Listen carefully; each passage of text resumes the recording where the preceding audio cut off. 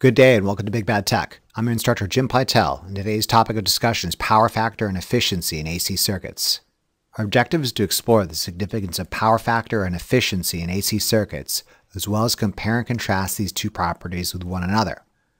If you've been following the AC circuit analysis playlist in its intended sequence, you'll recall that I've sprinkled several examples of power factor and efficiency throughout the previous lectures, notably the AC power examples, power in series AC circuits, and power in parallel AC circuits, all available at the Big Bad Tech channel.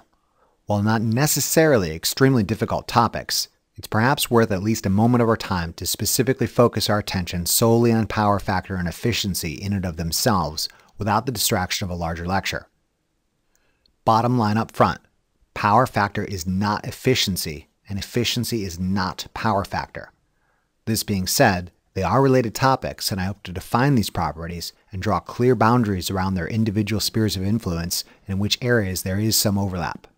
Let's examine power factor first. Power factor is calculated using several different methods.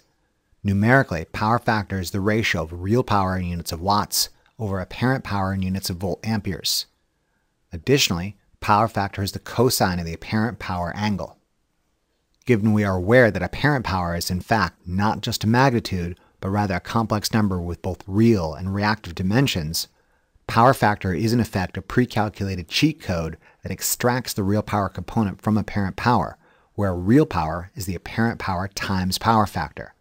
Real power is that amount of power that can actually be put to work, either heating, lifting, lowering, grinding, crushing, or moving something.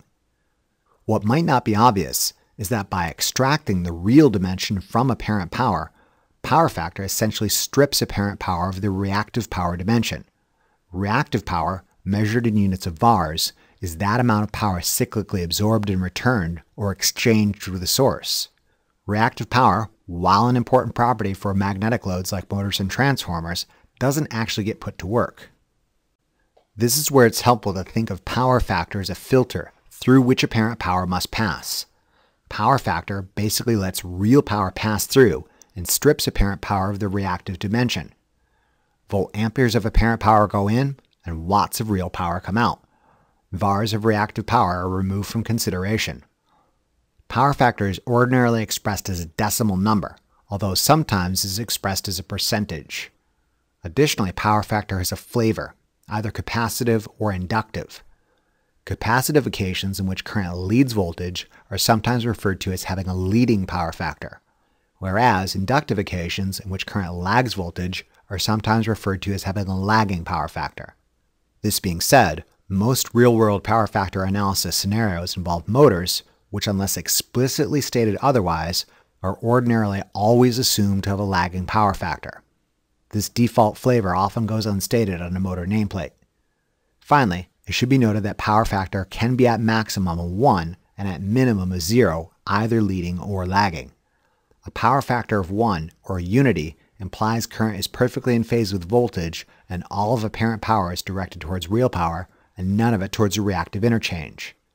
At the opposite end of the spectrum, a power factor of 0 implies current either leads or lags voltage by a full 90 degrees and no apparent power is directed towards real power because all of it is being directed towards a reactive interchange. Let's now examine efficiency. This might be a review given your previous experience with efficiency during the DC circuit analysis playlist. Really, the only complication that AC circuit analysis brings to the table in regards to efficiency is that apparent power can be considered as having both real and reactive dimensions. Efficiency concerns itself with real power only. In summary, efficiency is a measurement of how much real power input to a system is put to beneficial use. Efficiency is calculated as the ratio of usable power out over power in and is typically expressed as a percentage. Efficiency is a very slippery fish to hold because each system defines efficiency differently depending upon its goals and intended purpose. Consider a heater with the intended purpose of heating up a vat full of some liquid. In this application, heat is the desired output and considered a beneficial use of power. In this application, there might be little, if any, losses since electrical power is readily converted into heat. Consider, however, a motor being used to pump the heated liquid into or out of the tank. In this application, mechanical power in the form of rotational speed and the twisting force known as torque is considered a beneficial use of power, and any heat produced by the motor windings would now be considered a loss. The motor's intended purpose is to not heat the liquid, but rather pump it into or out of the tank. Long story short, efficiency depends upon how one defines the system's inputs, outputs, and the intended purpose. This is where it's again helpful to think of efficiency as a filter through which real power input to a system must pass. Efficiency basically lets usable real power pass through and strips input real power of losses. Additionally, efficiency can also be conceptualized as a cascaded system, where each stage hands off a portion of usable power to the next. Consider a motor not directly driving a process, but rather indirectly driving it through a gearbox intermediary where there exists a degree of misalignment between the shaft, friction in the bearings, or backlash between the gear teeth. Conceptualized in this fashion, there is an amount of real power initially input to this system, of which electrical efficiency reduces the usable power because of losses in the form of heat. From this stage's output, mechanical efficiency further reduces the usable power output because of additional mechanical losses in the form of heat, friction, and/or noise. A multi-stage system can also be packaged as one larger system, where the efficiency of the larger system is the product of the efficiency ratings of each stage. It should be noted that the efficiency of a cascaded system is always less than the least efficient stage. If the system's electrical efficiency was 85% efficient, and the system's mechanical efficiency was 75% efficient, the entire cascaded system's efficiency would be 85% times 75%, or roughly 63.8% efficient. Finally, it should be noted that efficiency can be at maximum 100%, but only in extremely rare occasions. Ordinarily, there is always some degree of loss, although at times these losses may be considered negligible. Long story short, given losses always occur, it always takes more input power to yield a desired output power. If you ever find power output to be greater than power input, you need to immediately stop what you're doing and patent that idea, or seek reassessment of your data because it's violating fundamental properties of the observable universe. Because efficiency is such a slippery fish to hold, you'll often hear wild claims of free energy, especially in the stupider corners of the internet, often associated with terms government conspiracy, suppressed science, or alien technology. But trust me, these are outright falsehoods, or there are deceptive games being played. You can't get something for nothing. Now that we've established pretty clear definitions of both power factor and efficiency, let's compare and contrast the two. Let's start with the similarities between the two properties. Power factor strips apparent power of reactive power and leaves only real power. Similarly, efficiency strips real power input to a system of losses and leaves only usable real power output. In this sense, both power factor and efficiency can be considered as filters, letting some desirable quantity through and excluding some undesirable property from consideration. Given the similar function of these two properties, it's often best to conceptualize the interaction of power factor and efficiency as subsequent hoops through which apparent power must jump to yield usable real power output. If apparent power is to be considered the theoretical maximum, in which there is no phase shift between voltage and current, and all power is assumed to be positive, power factor is the first hoop through which apparent power must jump to yield real electrical power delivered to that device. Reactive power, while an important dimension of apparent power and undoubtedly essential to the operation of devices like motors and transformers, both of which require a magnetic field to operate, is excluded from consideration by this first power factor hoop. Efficiency, the second hoop, shaves off all real power losses like heat, friction, and noise from the real electrical power input and yields real power output. Depending upon how you define a cascaded system, each stage's output may or may not have to jump through additional efficiency hoops to yield usable power output. It should be noted that this simple model may necessitate rearrangement of the hoops or inclusion of other hoops depending upon your perspective. I'll clarify this with some examples before we close out this lecture. Speaking of examples, let's try an illustrated example. Consider a system known to consume 1 kilovolt ampere of apparent power. It has a lagging power factor of 0.9 and an efficiency of 90%. Note, despite the similar ratings, power factor is not efficiency, and efficiency is not power factor. Jumping through the 0.9 lagging power factor hoop, 1 kilovolt ampere of apparent power yields 900 watts of real electrical power input to this system. The 435.9 bars of reactive power, while essential to this system's operation, is excluded from consideration by power factor. When 900 watts of real input power jumps through the 90% efficiency hoop, it yields 810 watts of usable power output, where 90 watts have been lost to heat, friction, or noise. In summary, 1 kilovolt ampere of apparent power comes in, and 810 watts of usable power comes out. This chain of calculations should be relatively self-explanatory. Let's now examine the differences between power factor and efficiency. First, power factor concerns itself with both apparent and real power. In contrast, efficiency concerns itself solely with real power transfer through a larger system. Additionally, there is a stark difference between the numerical calculation of power factor and efficiency. Given this example system has a 90% efficiency rating, also implicitly implies that this system is 10% inefficient. Power in must equal power out. This implies that all power must go somewhere, and if it's not usable, it's considered a loss. Given 900 watts of real power is input to this 90% efficient system, 0.9 times 900 or 810 watts goes to usable power, and 0.1 times 900 or 90 watts is considered a loss. No such linearity exists with power factor. Recall that apparent power is a complex number consisting of both real and reactive dimensions. Yes, a lagging power factor of 0.9 implies that 0.9 of 1 kilovolt ampere or 900 watts is input to this system, but it most assuredly does not imply that 0.1 of 1 kilovolt ampere or 100 VARs goes towards a reactive interchange. Long story short, real and reactive power do have a give-and-take relationship, but it's not linear. Recall that real power in units of watts is apparent power times the cosine of the apparent power angle. Reactive power in units of VARs, in contrast, is apparent power times the sine of the apparent power angle. If one knows the power factor, one can calculate the apparent power angle by taking the inverse cosine of power factor. This angle can then be used to calculate reactive power. For this particular example, the inverse cosine of 0.9 is an apparent power angle of roughly 25.8 degrees. The angle is assumed to be positive because we're clearly dealing with an inductive occasion in which current lags voltage and inductive reactive power is assumed to be positive. Substituting in our given values yields not 100, but rather 435.9 VARs.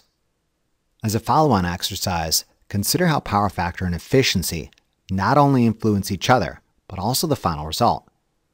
For this second iteration, let's say power factor remains 0.9 and efficiency is increased to 95%. If this system continues to consume 1 kVA of apparent power, jumping through the power factor hoop, the input real electrical power is 900 watts as previously. The 435.9 VARs of reactive power, while essential to this system's operation, is excluded from consideration by power factor. When real power jumps through the increased efficiency hoop, it yields 855 watts of usable power output, where only 45 watts have been lost to heat, friction, or noise. Compare and contrast this implementation with our previous one. The same amount of real power went into the system, but more of it came out because it was used more efficiently. Let's come at this from a different direction this time, increasing power factor to 0.95 and keeping efficiency at 90%. If this system continues to consume 1 kVA of apparent power, jumping through the power factor hoop, 1 kVA of apparent power yields an increased real power input of 950 watts. Taking the inverse cosine of power factor demonstrates the apparent power angle is 18.2 degrees. The 312.2 VARs of reactive power, while essential to this system's operation, is excluded from consideration by power factor. When real power jumps through the efficiency hoop, it also yields 855 watts of usable power output, only this time an increased amount of 95 watts have been lost to heat, friction, and/or noise. Let's compare and contrast these three implementations with one another. For our third implementation, an increased power factor of 0.95 resulted in not only more real power input into this system, but also less reactive. This being said, Given efficiency remained at 90%, the third implementation used the increased amount of real power input as wisely as the first. However, given the system had more real power input to it in the first place, it resulted in the same amount of output power as the second implementation. Additionally, note the third implementation resulted in more losses, in this case 95 watts, more than double the losses of the second implementation. This implies that the third implementation might require a more robust, i.e. heavier and more expensive frame or heat exchanger to dissipate these increased losses. Again, all power has to go somewhere, even if its destination is considered a loss. One cannot expect even a 99.9% efficient gearbox designed to handle 2 megawatts of power to be made out of tissue paper and compressed cheese. 0.1% losses of 2 megawatts is still 2 kilowatts, or 2,000 watts, and this 2,000 watts needs to go somewhere via a sufficiently robust channel. Now that we've got a pretty clear understanding of power factor and efficiency, let's put your understanding of these properties to the test with this series of illustrated example problems. For each scenario, use the given data to fill in the missing information. Some of these scenarios may take some thought and effort on your part. By all means, pause the lecture and try this on your own. If you're tracking, you should have obtained the following results. Our first illustrated example problem features a system consuming 2 megavolt amperes of apparent power at a lagging power factor of 0.8, driving a 75% efficient system. We're being asked to solve for real power, reactive power, losses, and usable power output by this system. This is pretty easy considering it's a direct repeat of our previous examples. A power factor of 0.8 implies an apparent power angle of roughly 36.9 degrees. This implies power factor excludes approximately 1.2 megavars of reactive power from consideration, meaning only 1.6 megawatts of real power is considered input. Of this 1.6 megawatts of input power, the 75% efficient system outputs only 1.2 megawatts of power considered usable, and 0.4 megawatts, or 400 kilowatts, is considered a loss. Our second illustrated example features a two-stage system producing 2 horsepower of usable power. The first stage of the system is known to be 75% efficient, and the second stage of this system is known to be 85% efficient. Additionally, we're aware the system has a lagging power factor of 0.84. We're being asked to solve for the apparent power, the real power, the reactive power, the losses in stage 1, the usable power output of stage 1, which coincidentally is the power input to stage 2, and finally the losses in stage 2. This is essentially the same problem as previously, only it uses 2 stages and it's being done in reverse. First, we need to do a unit conversion. 2 horsepower is equivalent to 1,492 watts. Given 1,492 watts of usable power is coming out of the second 85% efficient system, means 1,492 divided by 0.85, or 1,755.3, or roughly 1.8 kilowatts of power was input to it, and approximately 263.3 watts is considered a loss. Power input to this stage is greater than the power output, not the other way around. Similarly, 1,755.3 watts of usable power output is coming out of the first 75% efficient system, means roughly 2,340.4, or approximately 2.3 kilowatts of real power was input to it, and approximately 585.1 watts is considered a loss. Again, power input is greater than power output, not the other way around. Given 2,340.4 watts of real power is being input to this two-stage system with a lagging power factor of 0.84, means the system is consuming 2,786.2 volt amperes, or roughly 2.8 kilovolt amperes of apparent power, of which 1,511.7, or approximately 1.5 kilovars of reactive power is excluded from consideration. Finally, our third illustrated example problem features a system known to produce 400 watts of usable power. We're additionally aware that the system is consuming 600 volt amperes of apparent power and positive 250 vars of reactive power. We're being asked to solve for power factor, efficiency, real power input, and losses. This isn't a complete setup as were the 2 previous example problems and might have necessitated some thought and effort on your part. Given reactive power is apparent power times the sine of the apparent power angle, we can rearrange this equation to solve for the apparent power angle. where the apparent power angle is the inverse sine of reactive power over apparent power. Substituting in our given values yields an apparent power angle of 24.6 degrees. Given the cosine of the apparent power angle is power factor, we can substitute our given values to solve for power factor. Cosine of 24.6 degrees yields a power factor of roughly 0.91. Given a known apparent power figure and a known power factor, we can solve for real power, where real power equals apparent power times power factor. Substituting in our given values yields a real power input of 545.4 watts. Given 400 watts of real power output implies this system has a 400 over 545.4, or approximately 73.4% efficiency, and approximately 145.4 watts of power is considered a loss. Alright, hopefully you did well in that example set. Let's now examine some of the special case scenarios that may complicate our understanding of power factor and efficiency.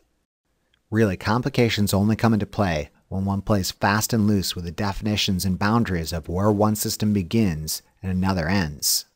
As a preparatory exercise for this discussion, consider the following AC circuit consisting of a 10 ohm resistor in series with a second element that happens to have an impedance of 65 ohms at an angle of 30 degrees at the given excitation frequency.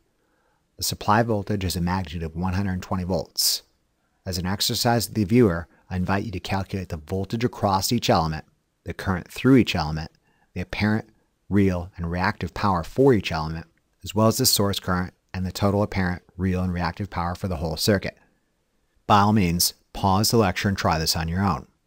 If you're tracking, you should have obtained the following results. The series combination of these two impedances presents a total impedance of approximately 73.8 ohms at an angle of 26.1 degrees. Ohm's law demonstrates this combination of impedance elements will draw roughly 1.6 amps of current at an angle of negative 26.1 degrees. Given this is a series circuit, it can be said that source current equals the current through element 1, which equals the current through element 2. Another implementation of Ohm's law demonstrates that the voltage drop across the 10 ohm resistor will be approximately 16.3 volts at an angle of negative 26.1 degrees. The phasor diagram illustrates current through the 10 ohm resistor is perfectly in phase with the voltage across it. Apparent power delivered to the 10 ohm resistor is the complex conjugate of voltage times current. Substituting our given values yields an apparent power figure of 26.4 volt amperes at an angle of 0 degrees. Resolving this into its real and reactive components demonstrates this first impedance is directing 26.4 watts towards real power and 0 vars towards a reactive interchange. Yet another implementation of Ohm's law demonstrates that the voltage drop across the second impedance will be approximately 105.6 volts at an angle of 3.9 degrees. The phasor diagram illustrates current through the second impedance lags voltage across it by 30 degrees. Apparent power delivered to the second impedance is the complex conjugate of voltage times current. Substituting in our given values yields an apparent power figure of 171.7 volt amperes at an angle of 30 degrees. Resolving this into its real and reactive components demonstrates this impedance is directing 148.7 watts towards real power and 85.9 vars towards a reactive interchange. Coming at this from the total circuit perspective, it can be said source current lags supply voltage by 26.1 degrees. Total apparent power delivered to this system is the complex conjugate of supply voltage times source current. Substituting in our given values yields a total apparent power figure of 195.0 volt amperes at an angle of 26.1 degrees. Resolving this into its real and reactive components demonstrates this total circuit is directing 175.1 watts towards real power and 85.9 vars towards a reactive interchange. As can be expected, total apparent power is a summation of individual apparent powers, and total real power is a summation of individual real powers, and finally, total reactive power is a summation of individual reactive powers. Realize these voltage, current, and power figures are correct and will remain correct regardless of any perspective employed. Power factor and efficiency, however, might be open to interpretation. For example, consider this whole system as just some theoretical exercise in which no actual work is being done. For this scenario, we don't really have to worry about efficiency. On a whole system level, it can be said of the 195 volt amperes put into this system, 175.1 watts of real power is observed. Using this whole system perspective, it can be said the complete circuit has a lagging power factor of 175.1 over 195, or approximately 0.9 lagging. Note the inverse cosine of 26.1 degrees is approximately 0.9. This power factor figure is true when considering this complete circuit. If, however, we consider the power factor for each impedance individually, we arrive at different power factor figures. Of the 26.4 volt amperes of apparent power delivered to the 10 ohm resistor, 26.4 watts is directed towards real power and voltage is in phase with current. It can be said the 10 ohm resistor has a power factor of 1, or unity, meaning current neither leads nor lags voltage. Similarly, of the 171.7 volt amperes of apparent power delivered to the second impedance, 148.7 watts is directed towards real power and current lags voltage by a relative 30 degrees. It can be said the second impedance has a lagging power factor of roughly 0.87. These power factor figures are also true when considering each impedance individually. Let's now examine efficiency. If we consider this system not as some theoretical abstraction, but rather as a practical application of electrical power delivery and use, we can explore the effects of losses in this system. For example, if we consider the second impedance to not be just some passive combination of resistive and inductive elements that happens to have an impedance of 65 ohms at an angle of 30 degrees at the given excitation frequency, but rather as the intended destination of electrical power, we can explore the efficiency of real power transfer within this system. In this scenario, we're assuming the 10 ohm resistor in series is simply the means of transferring power from the source to our load, and our second impedance might be the winding of a motor performing some industrial task. Often motor windings are modeled as combinations of resistive and inductive elements. With this new understanding of this larger system, any real power dissipated by the 10 ohm resistor, our means of transferring power, is now considered a loss, whereas any real power dissipated by the second impedance, our electrical load and intended destination, is considered beneficial use. Using this definition, of the 175.1 watts of real power supplied to this system, the electrical load receives 148.7 watts, meaning this system is roughly 85% efficient. Additionally, this implies the system is also roughly 15% inefficient, meaning the 26.4 watts dissipated by the 10 ohm resistor in series is considered a loss. In summary, for both power factor and efficiency calculations, one needs to have clear direction regarding the intended destination of power and what actually constitutes beneficial use or loss. Before we close out this lecture, let's consider a rather surprising interaction between power factor and efficiency. As we've discussed, power factor concerns itself solely with the conversion of apparent to real power, and efficiency concerns itself solely with the transfer of real power throughout the system. Can power factor affect other properties as well? And can those other properties indirectly affect efficiency? Yes, they can. As a preliminary discussion about power factor correction, an upcoming topic in the AC circuit analysis playlist, consider a 120 volt source and an electrical load modeled as an impedance of 80 ohms at an angle of 40 degrees. Note in this application we've eliminated the means of transmitting power from the source to the load. As such, any power produced by the source is received by the load. As preparation for this preliminary discussion about power factor correction, see if you can solve for the voltage, current, apparent, real, and reactive power, as well as the power factor for the electrical load in the present configuration. By all means, pause the lecture and try this on your own. If you're tracking, you should have obtained the following results. Ohm's law demonstrates current through the electrical load will be 1.5 amps at an angle of negative 40 degrees. The phasor diagram illustrates current through the electrical load lags voltage across it by 40 degrees. Apparent power delivered to the electrical load is a complex conjugate of voltage times current. Substituting in our given values yields an apparent power figure of 180 volt amperes at an angle of 40 degrees. Resolving this into its real and reactive components demonstrates the electrical load is directing 137.9 watts towards real power and 115.7 VARs towards a reactive interchange. It can be said that the electrical load has a lagging power factor of roughly 0.77.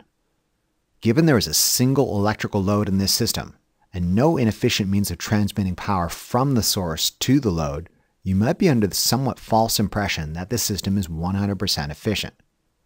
When you're in a room watching a source supplying 137.9 watts of real power and a motor consuming the same amount of power, this 100% efficiency assumption might be correct. One only needs to walk outside to realize the error of this assumption. Power comes to this room from some distant generation facility via a means of transmission.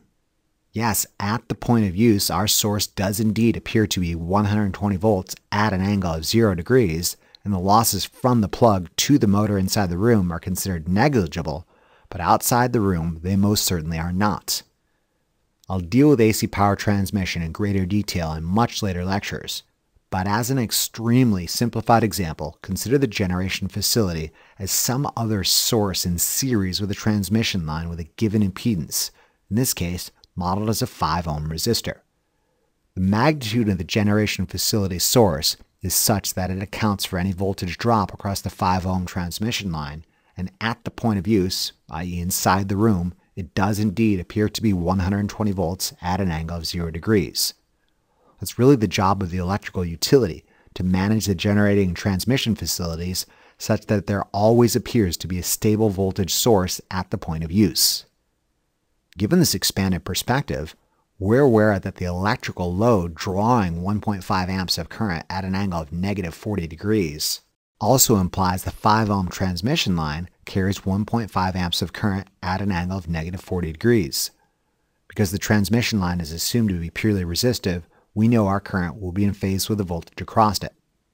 Since we're presently unaware of the generating facility voltage magnitude, nor the voltage drop across the transmission line, we can use an alternate version of the power formula to solve for losses in the transmission line. Apparent power consumed by the transmission line is the complex conjugate of current squared times impedance. Substituting in our given values, yields an apparent power figure of 11.3 volt amperes at an angle of 0 degrees. Resolving this into its real and reactive components demonstrates the transmission line is directing 11.3 watts towards real power and 0 VARs towards a reactive interchange.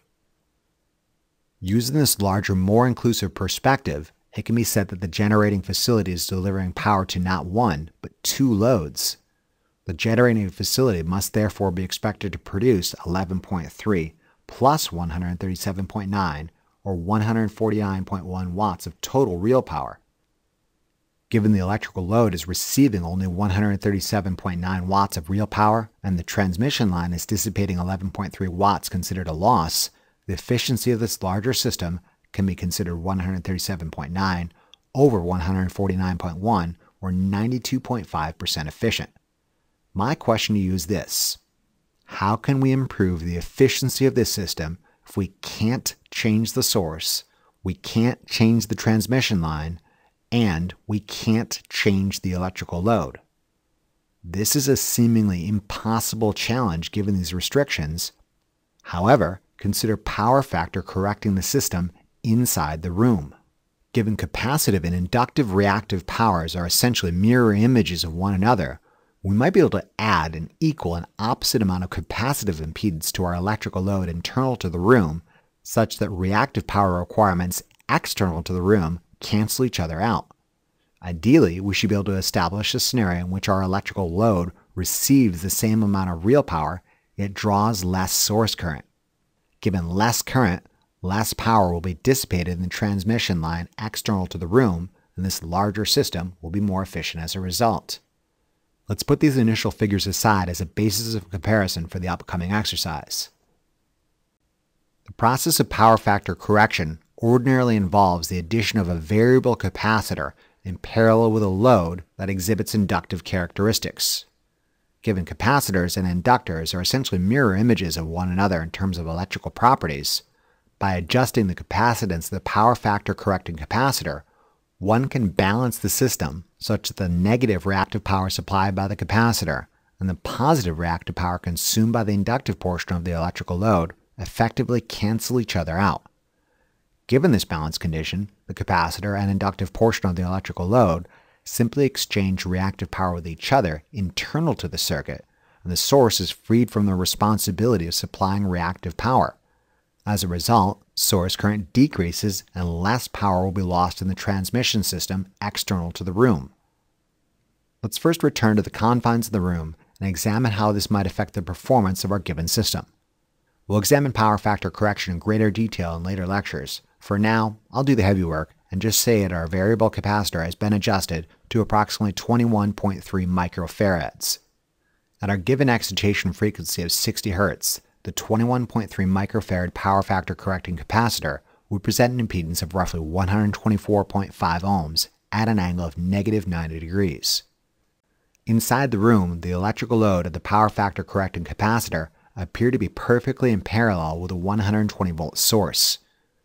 Voltage across elements in parallel is the same. This is the most fundamental property of parallel circuits. From the electrical load's perspective, nothing has changed because it's still perfectly in parallel with a 120 volt source. As previously, the load would continue to draw 1.5 amps of current at an angle of negative 40 degrees, and apparent power delivered to the load would be 180 volt amperes at an angle of 40 degrees, of which 137.9 watts is directed towards real power and 115.7 bars is directed towards a reactive interchange. The addition of the power factor correcting capacitor in parallel, however, includes another path for source current. Kirchhoff's current law analysis of our present configuration, including the power factor correcting capacitor, demonstrates that source current equals current to the load plus current to the power factor correcting capacitor. Ohm's law demonstrates current through the power factor correcting capacitor will be 964.2 milliamperes at an angle of 90 degrees. The phasor diagram illustrates current through the power factor correcting capacitor leads voltage across it by 90 degrees. Apparent power delivered to the power factor correcting capacitor is the complex conjugate of voltage times current. Substituting in our given values yields an apparent power figure of 115.7 volt amperes at an angle of negative 90 degrees. Resolving this into its real and reactive components demonstrates the power factor correcting capacitor is directing 0 watts towards real power and negative 115.7 bars towards a reactive interchange. OMG. The reactive power supplied by the power factor correcting capacitor is equal in magnitude, yet of opposite polarity as that consumed by the inductive reactive portion of the electrical load. As we discussed, capacitors and inductors are essentially mirror images of one another. You'd think with an additional path in parallel, source current would increase, but closer inspection reveals something interesting. Look at the angles. Substituting our given current values into our previous Kirchhoff's current law analysis, yield source current has dropped in comparison to our original configuration, not including the power factor correcting capacitor. Source current shown to be roughly 1.15 amps at an angle of 0 degrees. Not only has source current magnitude decreased, it now appears to be in phase with supply voltage. We'll return to discuss the significance of these important observations in a moment. When we look at the system inside the room, total apparent power is a summation of apparent power delivered to the electrical load plus apparent power delivered to the power factor correcting capacitor. Substituting in our given values yields a total apparent power figure of 137.9 volt amperes at an angle of 0 degrees. Similarly, total real power is the summation of real power delivered to the electrical load plus real power delivered to the power factor correcting capacitor. Substituting in our given values yields a total real power figure of 137.9 watts. Finally, and this is important, total reactive power is the summation of reactive power delivered to the electrical load plus reactive power delivered to the power factor correcting capacitor. Substituting in our given values yields a total reactive power figure of 0 VARs. The equal and opposite reactive natures of the electrical load and the power factor correcting capacitor effectively cancel each other out. As a means of checking our work, total apparent power is the complex conjugate of supply voltage times source current. Substituting in our given values, we again arrive at a total apparent power figure of 137.9 volt amperes at an angle of 0 degrees, 137.9 watts of which is directed towards real power, and 0 VARs of which is directed towards a reactive interchange. Is it really 0 VARs? No, it's not. The inductive portion of the electrical load really is consuming positive 115.7 VARs, and the power factor correcting capacitor really is supplying negative 115.7 VARs. The deal is they're juggling reactive power back and forth with each other, and the source stays out of it. That's the point. Power factor correction balances the circuit such that the source isn't supplying reactive power over a distance. As such, source current drops and appears to be in phase with the supply voltage. Power factor correction, if you think about it, is a cunning means of tricking a source into thinking it's providing only real power. Let's again return our attention to the facilities outside the room. As previously, let's assume the generation facility is some other source in series with a transmission line modeled as a 5 ohm resistor. The magnitude of the generation facility source is adjusted such that it accounts for any voltage drop across the 5 ohm transmission line, and at the point of use, i.e. inside the room, it still appears to be a source with a magnitude of 120 volts. Conditions experienced by the electrical load and power factor correcting capacitor remain unchanged. Given this expanded perspective, we're aware that our power factor correcting capacitor and electrical load pair are drawing 1.15 amps at an angle of 0 degrees. Also implies that our transmission line carries 1.15 amps at an angle of 0 degrees. Again, because the transmission line is assumed to be purely resistive, we know current will be in phase with the voltage across it. Apparent power consumed by the transmission line is the complex conjugate of current squared times impedance. Substituting in our given values yields an apparent power figure of roughly 6.6 volt amperes at an angle of 0 degrees. Resolving this into its real and reactive components demonstrates the transmission line is directing 6.6 watts towards real power and 0 VARs towards reactive interchange. Using this larger, more inclusive perspective, it could be said that the generating facility is producing 6.6 watts plus 137.9 watts, or 144.5 watts of total real power, and 0 VARs of reactive power, given the equal and opposite reactive interchange of positive and negative 115.7 VARs is occurring internal to the circuit. Given the electrical load is receiving 137.9 watts of real power, and the transmission line is dissipating 6.6 watts considered a loss to the system, the efficiency of this larger system is therefore 95.4%. Recall our previous circuit, not incorporating the power factor correcting capacitor, was only 92.5% efficient. In summary, by power factor correcting the system internal to the room and using a larger, more holistic perspective of how electrical power is generated, transmitted, and used, we increase the efficiency of this larger system. Perfectly power factor corrected systems exchange an equal and opposite amount of reactive power internal to the system, and as a result, draw less source current, yet still consume the same amount of real power. Is power factor correction totally awesome? Yes, it is, and we'll have ample opportunities to explore this most fascinating subject in the very near future. Until then, that's about it for now. Like I said, we'll examine power factor correction in greater detail in an upcoming lecture, but realize the tools to analyze these scenarios are already within your grasp. In conclusion, this lecture examined power factor and efficiency in AC circuits. We learned power factor concerns itself solely with the conversion of apparent to real power, and efficiency concerns itself solely with the transfer of real power through the system. Additionally, we examined scenarios in which there is a degree of overlap between power factor and efficiency, and how these properties can influence each other, as well as other circuit properties. Finally, we had a preliminary discussion about power factor correction. Remember to review these concepts as often as you need to really drive it home. Imagine how well lab will go if you know what you're doing. Thank you very much for your attention and interest. We'll see you again during the next lecture of our series. Remember to tell your Lazy Lab partner about this resource. Be sure to check out the Big Bad Tech channel for additional resources and updates.